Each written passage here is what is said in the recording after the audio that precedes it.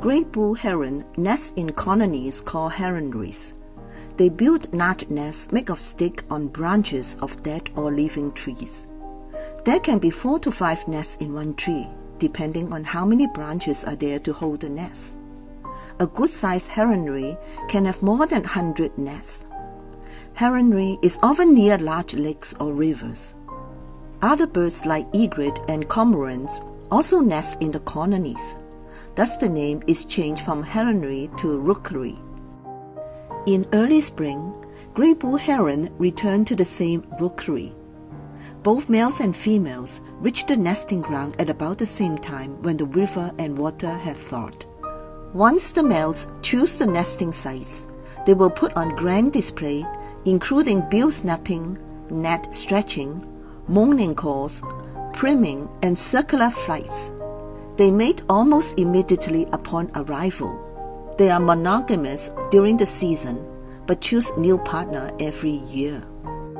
Building of nests soon follows. Male collects nest materials, gathering sticks from the ground around the nest site and nearby abandoned nests. Then pass them to the females.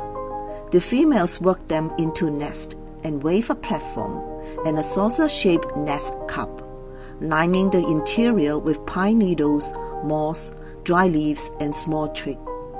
The nest is about 4 feet in diameter. It takes 3 days to a week to build the nest, solid enough for the eggs to be laid and incubated. Most herons lay from 3 to 5 eggs. Eggs are incubated for about 28 days. Both parents share the duties of incubation. Males incubate during the day and females at night. The eggs will hatch at the time when food is most abundant. The parents take turn to watch the nest, care of hatching, and hunt for food throughout this time. They have to catch and bring back a lot of fish to feed the hungry and growing chicks. If the food supply is not sufficient, only the strongest one will survive. The young herons develop very rapidly.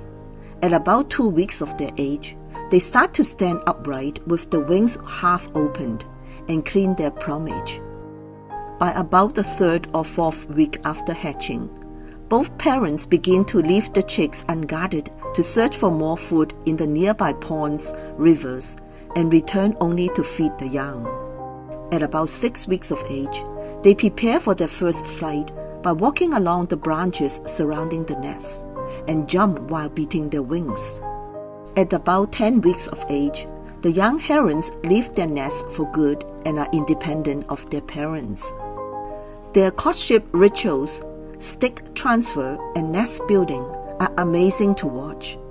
If you have a chance to see a rookery, it sure is worth the time and is a good experience.